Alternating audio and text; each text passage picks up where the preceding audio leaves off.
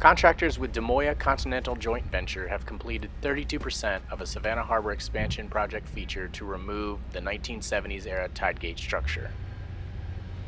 Here, workers use a wire cutter to break the structure into smaller pieces.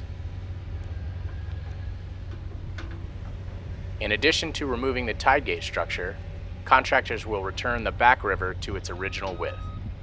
To accomplish this, excavators and dump trucks collect and position material near the river's edge, where a hydraulic cutterhead dredge pumps it across the river into a designated Dredged Material Containment Area.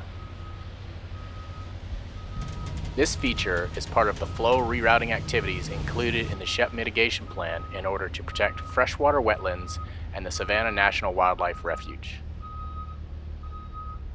Construction began in November 2016 and is expected to be completed in December of this year.